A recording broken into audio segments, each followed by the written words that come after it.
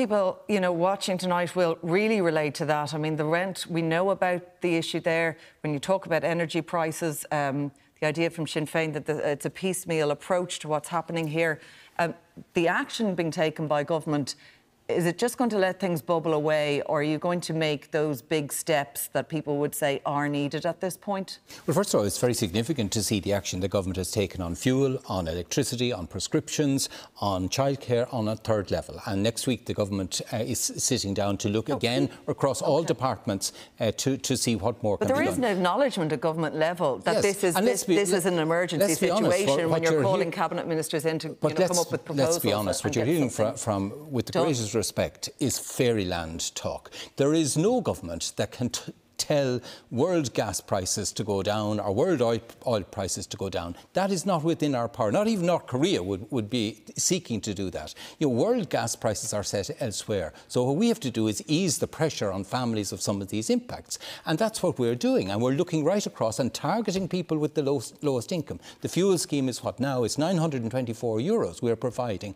If you add the other supports, you're up to 1,600 in utility supports for the most vulnerable families. Are you talking about schemes that are currently in place, which were just increased in the last couple of months. Is it going to be? I mean, one of the criticisms about this is that, you know, say for example that €100 credit, that's universal.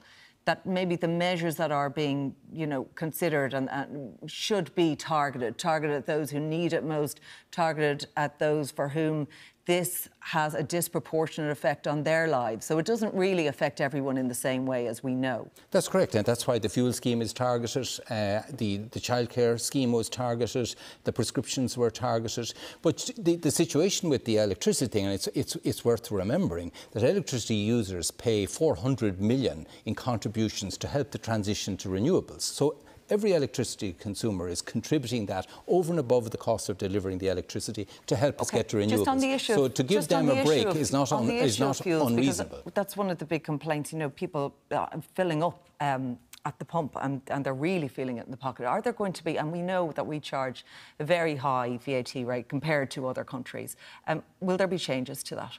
No, I don't expect that overall fuel prices are something that you can change. What we have to do is help people make the transition. Well, the tax take is very high in this country on that. But is there pressure coming from your coalition's partners on that? No, I think the pressure is now to try and mainstream the switch to electricity, to electric vehicles is the way. They're increasing in their range, and we can. That's where we get a permanent move away from the use of fossil fuels. Get in on that. You know, so basically, if you are in a position to be able to purchase a brand new car, and if you live in an area that actually has access to electronic vehicle charging points, which isn't the case for the vast majority of workers and families, then this government will hand you in and around €5,000. But if you are opposing carbon tax. We can't. Sorry, Richard. If you just let Matt Carthy finish his point. But he was speaking directly to me, so I'm answering. I wasn't actually. I was speaking directly to those workers and families and viewers who tonight are really struggling, who are wondering how they're going to make it to the end of the month. And the only measure for those people who have no option but to drive petrol or diesel cars that this government are actually planning to bring in for them is to increase their prices even further come May, on top of whatever happens globally. That to me is fundamentally unfair. And if carbon taxes actually worked, if hiking the prices of petrol and diesel actually worked, and then over the past 6 months we would have seen a drastic reduction in car ownership. It hasn't happened precisely because the public transport options and other alternatives aren't in place. So let's get real. Let's talk about what people today in the here and now are actually going through. This is a government that is able to, at a stroke of a pen, decide that one individual post is worth €81,000 in additional salary. Yet when it comes to being told for months and months and months about the hardship that families are going to, this week they've decided that they might have a conversation among government departments next week, rather than actually put in place the measures that have actually been put before them. I want to let Richard back in there just to respond to that. The truth is that every cent of carbon tax is used to help people to make the changes that they need. It's going into fuel scheme, it's going into the warmer home scheme, which is a 100% grant for people who are either on the working family payment or on the fuel scheme. They get a 100% grant to upgrade their homes. That isn't just relief today, that's a saving of €1,000 for the rest of their lives. That proposal about freezing the carbon tax increase come May, there won't be, you don't envisage a change on that? We have made a commitment that we are going to have our reliance on carbon-producing fuels over the next, by 2030. Well, that doesn't help. That cannot be achieved. It will not be achieved by Sinn Féin by opposing every measure that seeks to do that. That won't help tonight. Those families that are wondering whether or not they will pay their childcare costs or their rent or their petrol costs. You have no policy for climate. Sorry, I'll have to stop you there because we just don't want to penalise ordinary people.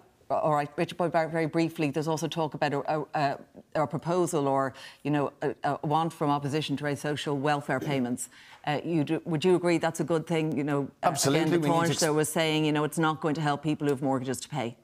We certainly have to expand eligibility for the fuel allowance dramatically for low-paid workers, for huge numbers of pensioners, probably the majority of pensioners who aren't entitled to it at the moment. The social welfare increases, but also wages, by the way, for workers. We have hundreds of thousands of workers in this country on low pay, one of the highest levels of low pay anywhere in Europe. But I just want to respond to Richard's point about fairyland and all the rest of it. Energy prices in this country are 15% higher on average than the rest of Europe. So there is plenty of latitude for the government to reduce down the actual unit price of energy. And much of the taxes that he's talking about, the PSO levy and so on, that ordinary people pay, that does not benefit them in terms of their ability to insulate their homes. Tenants don't have any control over their ability to insulate homes, whether they're public or private, and huge numbers of low-paid workers simply do not have the resources to insulate their homes because the gap between the grants and the cost of retrofitting your home is tens and tens of thousands of euros that working people don't have. And that's why Eamon Ryan will be introducing this major retrofitting wave very shortly. OK, we'll wait and see what happens with that.